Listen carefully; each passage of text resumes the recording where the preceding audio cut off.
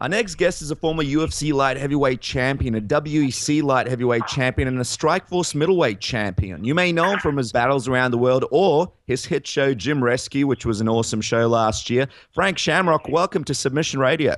Oh, right on. Thanks for having me. It's great to have you back on the show, Frank. We always enjoy chatting to you. Now, we were excited to see that you're starting to do a number of seminars in the US. What motivated you to go back into teaching? Well, it's pretty much my little girl. She, I got her all excited about martial arts, and she's on a whole martial arts journey. So she told me that I should be teaching martial arts. So thus I'm teaching martial arts now.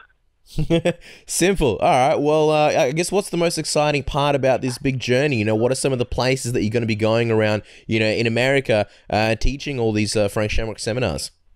Well, right now we're going to do the East Coast and the West Coast, and then we'll probably do the middle of the U.S., and then we'll probably shoot over and do some European countries. Wow. And my friends want me to go to South America, although I just haven't really committed to that just because school is still in session. But yeah, I figured, when I was younger, I would just travel the world and I'd teach and I'd kind of spread the message and, share the new techniques I was learning as the sport of mixed martial arts was evolving. And I really felt like I was at the forefront of that whole evolution. And so it's nice to go back through and just see where everybody's at and, use and teach for really good techniques that have kind of stood the test of time and that have proven really valuable for both traditional martial arts and then mixed martial arts training. Frank, I want to ask you, because I know a lot of the European fans must be curious. You said you're going to Europe. Whereabouts in Europe are you going to go? Do you know yet?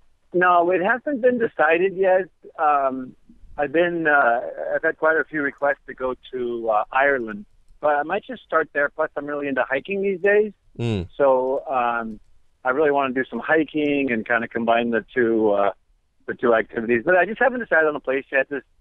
The one in Long Island, the East Coast one, just came up as part of other productions that I was doing. I'm giving a keynote for the Martial Arts Business Association.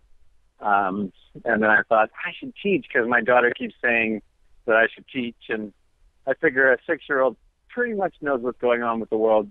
So you should, follow their lead.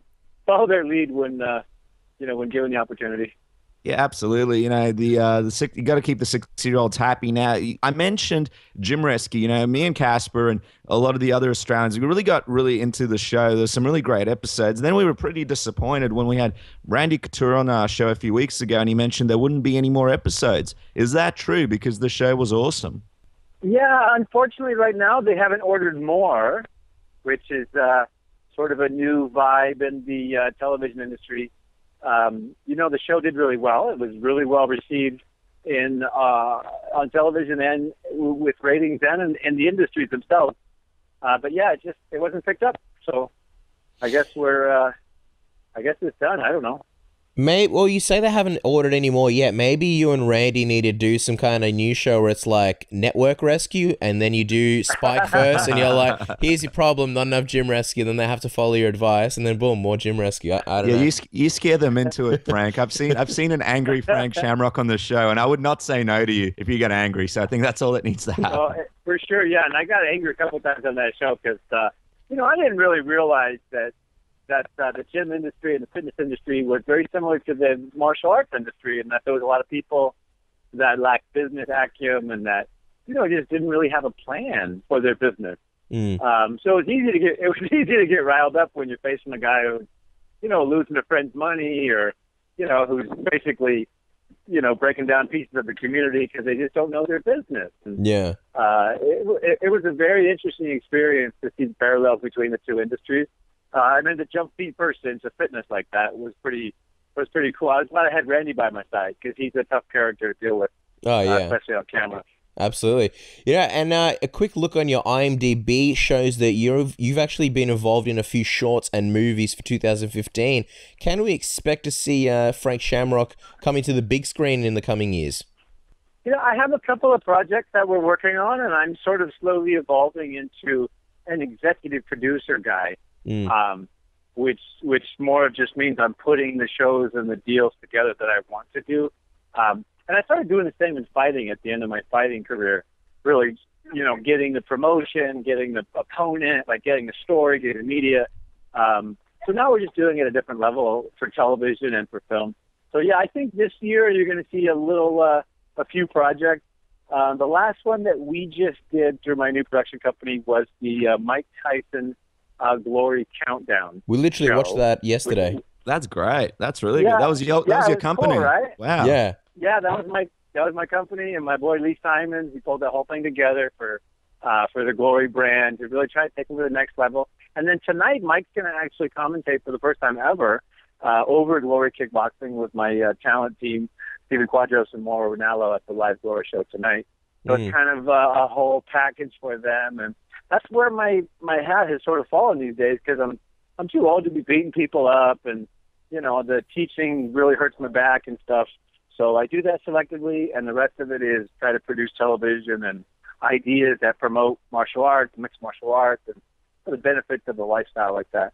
Well, speaking of the crazy world of mixed martial arts, Frank, the big news this week was Anderson Silva testing positive, to PEDs. As someone who's been looked up to as a legend, such as yourself in the sport, what were your thoughts when you heard the news? Were you shocked like the rest of us? Yeah, I was shocked, but it's been like 10 years now that I've been shocked.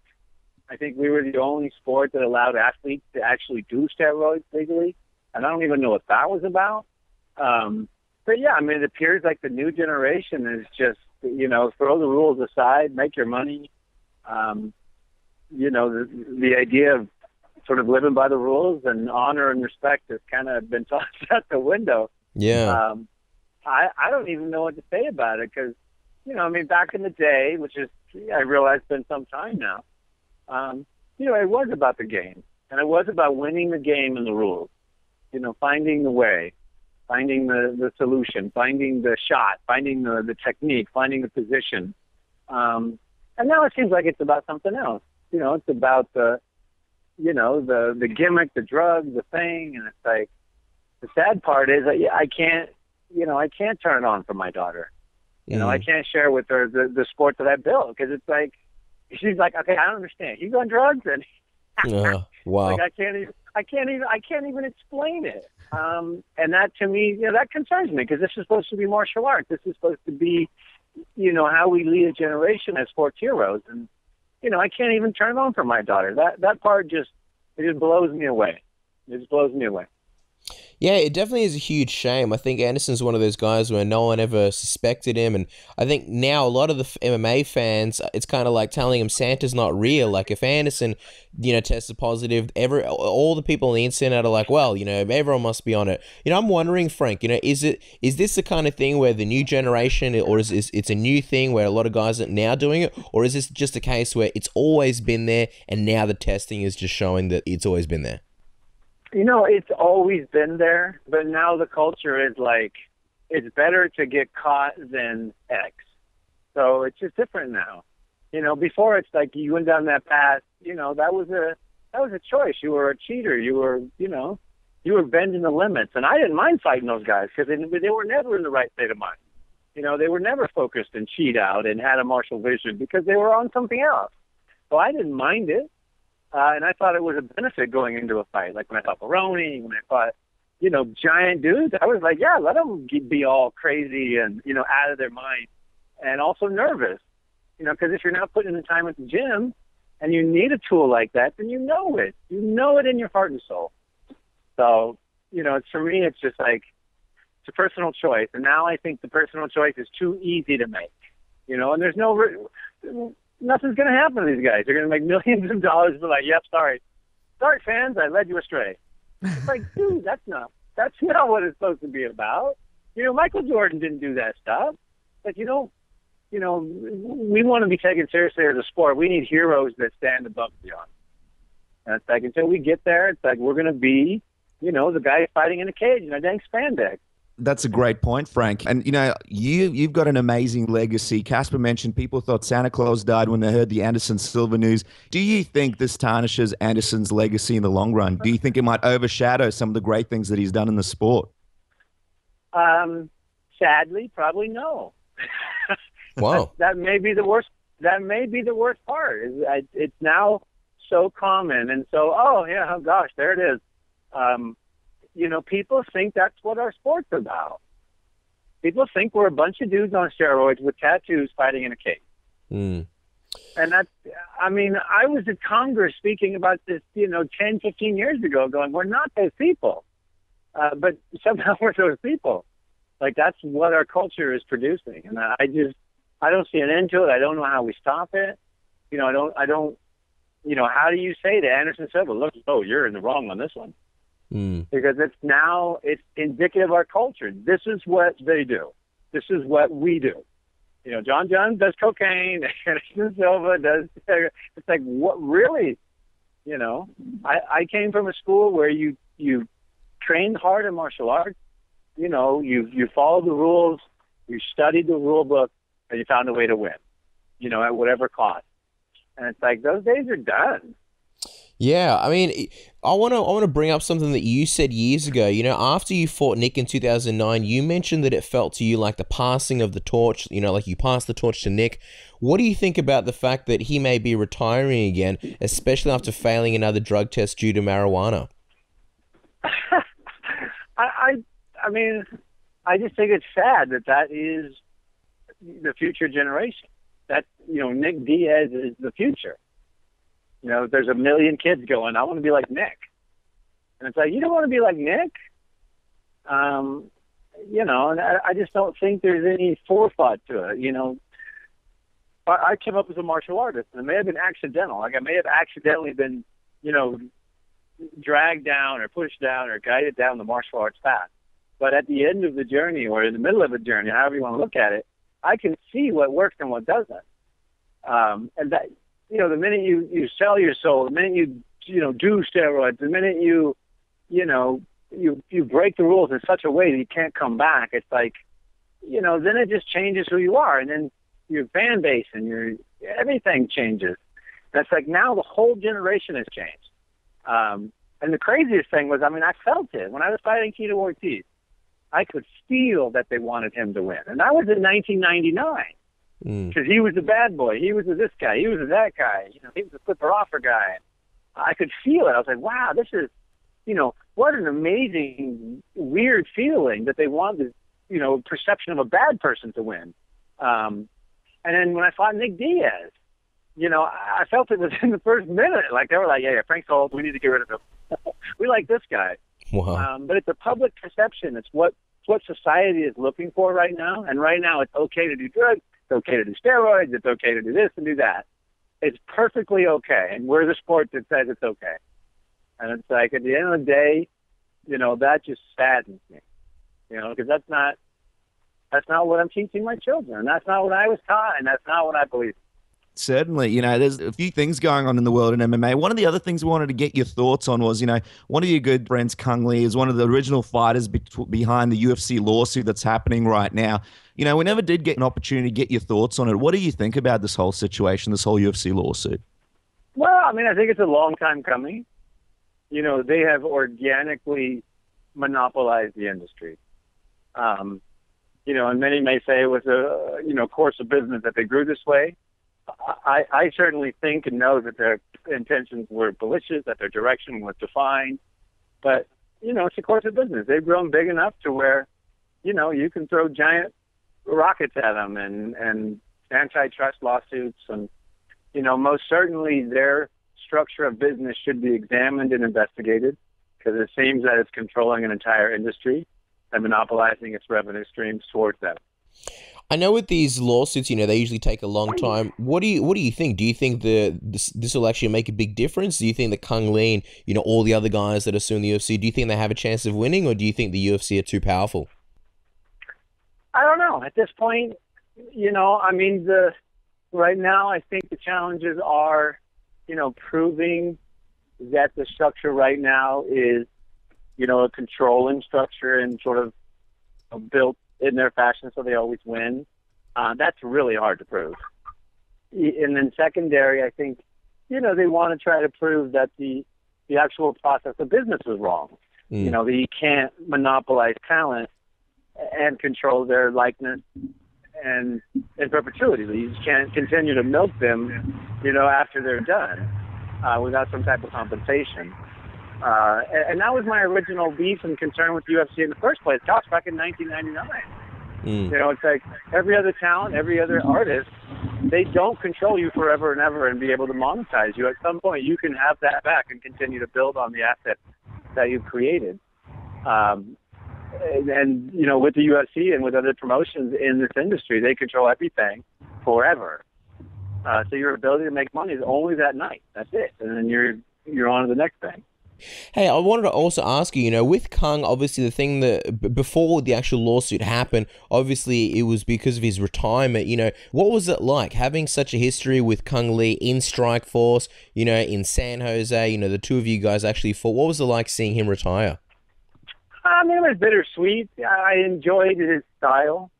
And I sparred. Cung was the guy that really taught me stand-up, and range and everything, because I was his sparring partner for years before we fought. And he would just beat on me because I didn't really know that much about striking. I was sort of learning the whole thing. So I have a lot of ring time with Cung, and I have a lot of experience and a lot of respect for him and his style, because his style is, a lot of the moves he does are very effective, but they go against the biomechanics of the body. So they use a lot of energy. They're very dynamic. And I could always tell with his style that, it's like my style. It was a young man's style based on athleticism and angles and stuff. So I could always tell the age was going to catch up with him like it did to me. So I just loved his career and the way he's manipulated and, used his martial arts to manipulate the game of MMA. And I have tremendous respect for him. It was sad to see him go, but, it's like when you get older, you don't want to hurt no more. Now, Frank, we just want to change directions because we know we only have a few minutes left. We really want to hear about this incident, actually a lack thereof.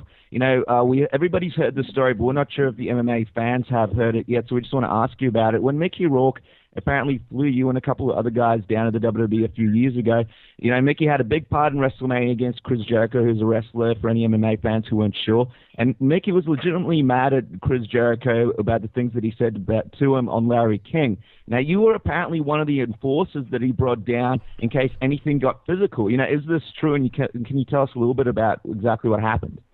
Yeah, totally. Well, Mickey's a good friend of mine. So when he got the call to do Wrestlemania, he thought that there was a good chance they might double cross him, like jump him or this or that or whatever. Because he's old school. It's like in the street. He's like the real dude, hardcore.